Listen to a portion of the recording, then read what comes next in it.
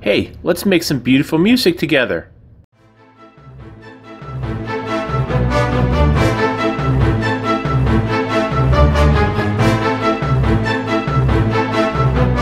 Welcome to this episode of Thingi-Finds. In this episode, we're going to be taking a look at the MegaPhone MP3 player. Now, this was just too neat not to actually 3D print.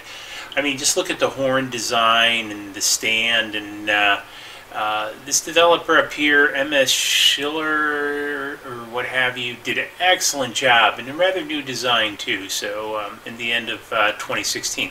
So we went ahead and printed this out. It's based upon this MP3 board you can get from eBay. I'll have links below to this if you're interested, and also to the speaker, because it's a full range speaker, which is it uses, and it has various parts here. So what we're going to do, I'm going to do this one a little bit different. So there's a lot of pieces to it, and so what I'm going to do is I'm going to jump over to the bench. We're going to take a look at the pieces, and I'm going to put some time lapses of all this printing up in the corner for you to take a look at, rather than just doing one time lapse. Then we're going to go ahead and assemble this, and we're going to see how it all works. And I think this is a pretty cool build. You'll be excited about it. I know I was. So let's meet over at the bench.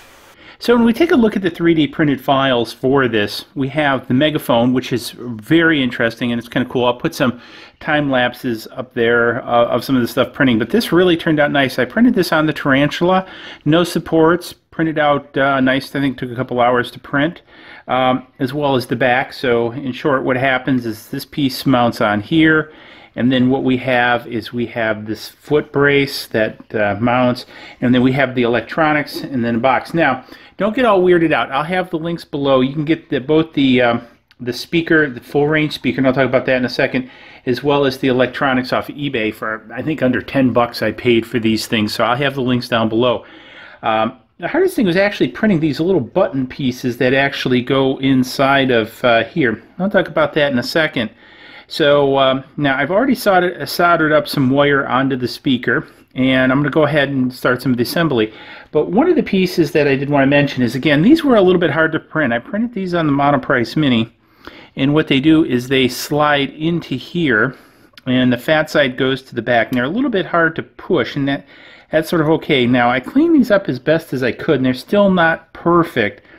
One of the things, now I printed this model at a 0.3 layer height.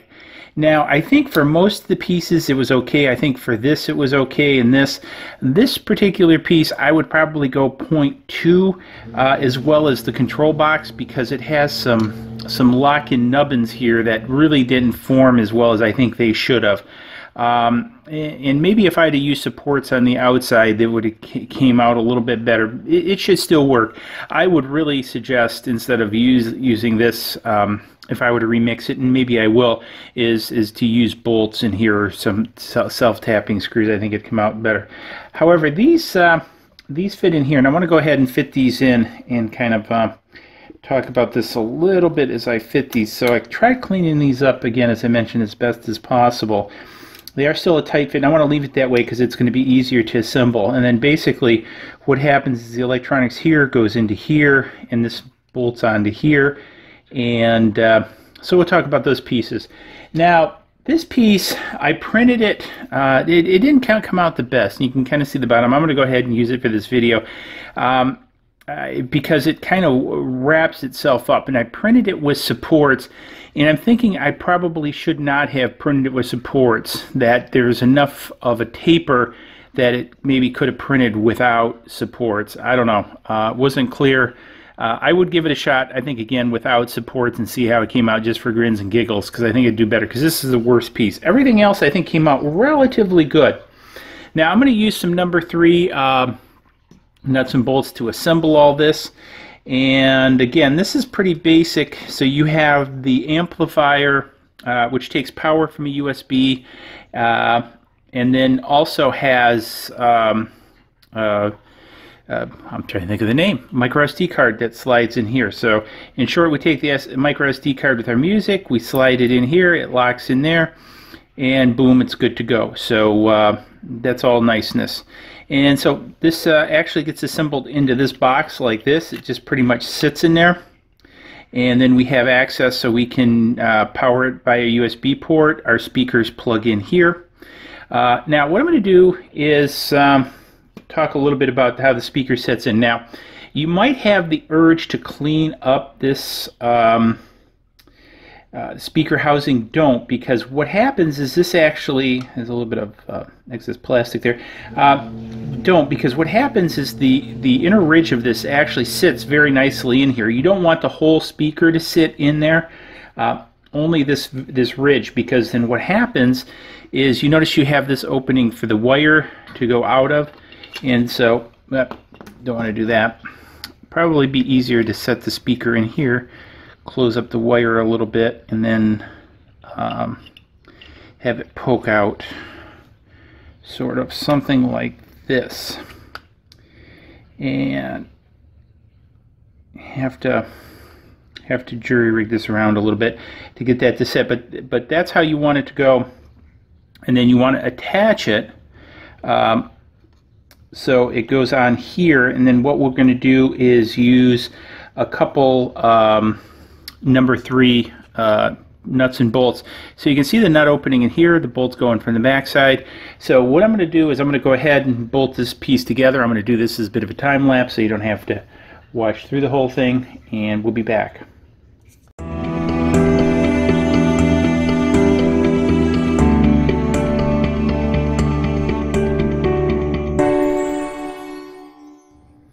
Okay, so we're back. We have the horn section assembled, and here we go.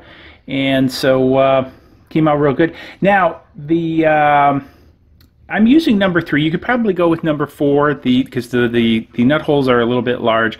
But I just got a ton of number 3s, so or M3s, and so I just decided to use M3s, and they work fine. So holds it in there. Just a kind of a build note. And I'm using these are number 3 10s, so 10 millimeters long, and just the regular bolts. So anyway, so that piece is together. Now what I'm going to do is I've got to attach this board. Actually gets attached to the back here, and I'm going to use some small self-tapping screws, because this actually fits in rather snug, so it's going to be a little bit of a chore to get this back out. So let me go ahead and get that mounted back in there, because it kind of snaps in. There we go. We get it out. But you kind of want to, because you kind of want to note how the top is going to go, because these are, so we want the top to go this way. So let's go ahead. I'm going to go get some small screws and tap those in.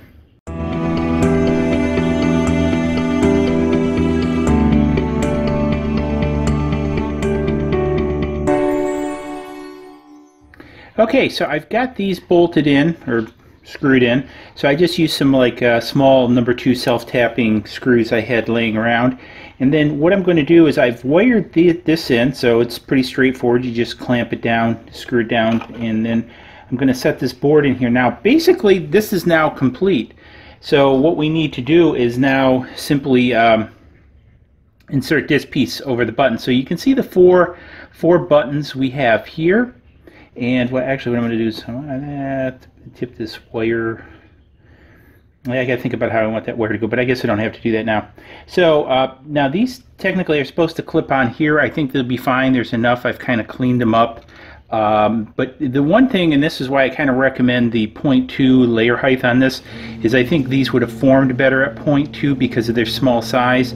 And then also would have given me more layers on these guys, because these guys are pretty fragile. I had to touch this one up with a little bit of glue already on the inside because it was coming loose. So I think I can turn this like this, because these fit in here tight enough to go on here. And again, I don't know how this is going to go, because this is going to press out a little bit, because again, see, you want it to pop over top of these guys. And we'll push this on here, sort of like this. And again, you know, so one of the fears I have is that these might be a little bit too tight and actually stick and hold the button depressed too long. So long story short, we now have this together. Again, I might remix this and change this to just use some self-tapping screws like I did on the inside.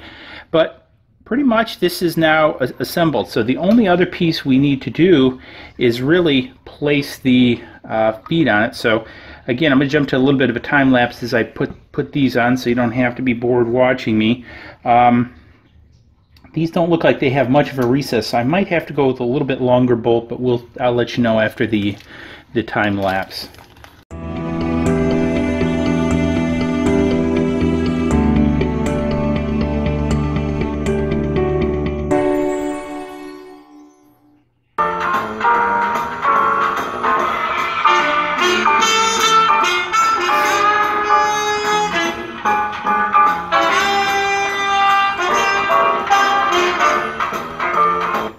Okay, so as you hear, it worked. We powered it with this USB power bank, so that fired up nice. Had a little bit of trouble with the bass. I took and had to heat it up and bend it back a little bit more because it kept wanting to probably saw it tip up. It still does kind of want to tip up now. But outside of that, it seems like, there's a little bit of turn here, but that's... Again, I ended up using basically across the board some M3 10mm M3s. You could use some 10mm M4s. It's probably more so what it's designed for because nut openings are a little bit small. Everything seems to work on it, so I'm rather happy with the build. I haven't quite figured out how all the buttons work, how you turn up and down the volume, but I think it's just a matter of going and looking at the listing for the board. It does have some sort of headphone out here, so that's another cool piece with this design. So I think there's a lot of cool pieces with this. I think the other piece that you could do is minus this audio board, make yourself your own unique computer speakers, because again, and again, I'll have a link for these below. They were super cheap, these full range speakers. Now, the important thing to understand, these are full range speakers, so you don't need a mid-range and a tweeter. It produces the full spectrum of sound out of these, so you only need the one speaker, so it really simplifies things. So I think I'd probably remix this bass a little bit, but utilize this piece and this piece, because this is really cool, and you could do up some really cool speakers, and especially if you did some polishing of this to get rid of some of the layering, artifacting, this would really be a cool design. So I'm definitely giving this a thumbs up. So if you found this interesting, again, I'll have a link to this below, as well as the link to the parts on eBay. They're super cheap. They do take a little while to come from China, but this is really a fun project. This is also would be, and I don't want to encroach on, the gentleman who designed this, but I mean, from a personal aspect, if you wanted to make a gift and give it to someone, this would be really, really cool, because again, you could power it from your computer, you put in the SD card, and it plays the music, and this is just really nifty, and it's a great conversation piece too, I think, anyway, and that's what I'm going to use it for, is on my desk as a conversation piece. I am going to probably redo this, so this is a little bit nicer looking. But outside of that, again, thumbs up, subscribe button coming over there. Don't forget, links below, and hey, we'll see you in the next video. To discover more, please be sure to subscribe as well as share with your friends. Also, don't forget to leave a comment below if there is a specific corner you would like us to explore.